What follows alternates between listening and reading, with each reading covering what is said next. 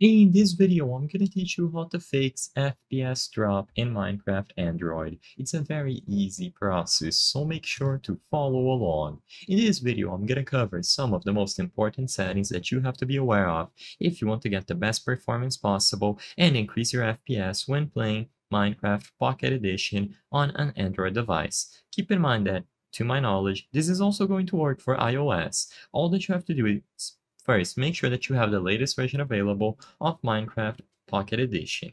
Afterwards, go over into any world, and I recommend that you do this inside of a world if you can.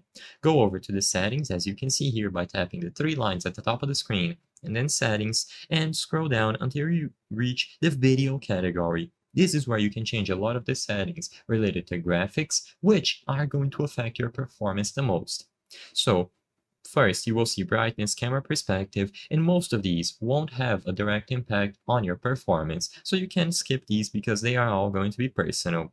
I recommend that you increase the FOV because, to my knowledge, this also won't impact it much, so it's down to personal preference. However, when you get down to the bottom of this screen, there are going to be the various options that you should be aware of.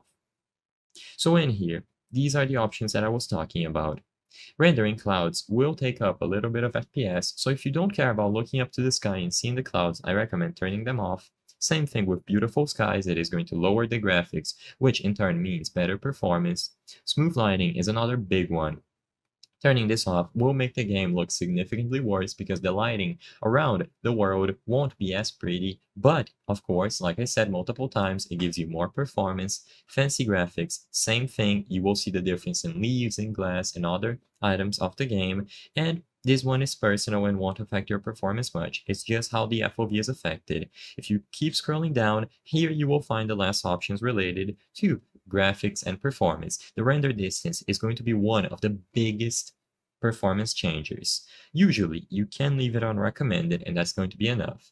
But the lower you go, the better performance you will get.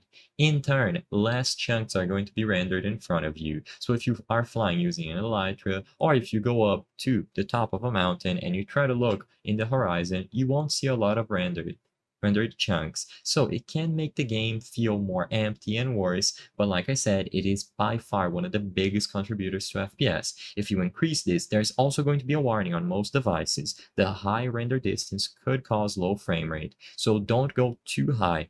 Find where it says recommended and you can consider going up maybe 2 spots, but I wouldn't go any higher. So by lowering this below the recommended amount, you are going to get a lot of performance. The last thing that I can recommend is to lower the max frame rate. This might seem weird because ideally you would want to have it unlimited, but if you notice that your FPS is fluctuating a lot, by locking it to a specific stable frame rate, the experience is going to feel much better.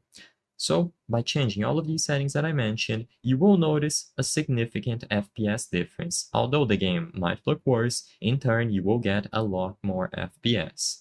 I hope I was able to help you on how to fix FPS drop in Minecraft Android. If this video helped you, please be sure to leave a like and subscribe for more very easy tips. Thank you for watching.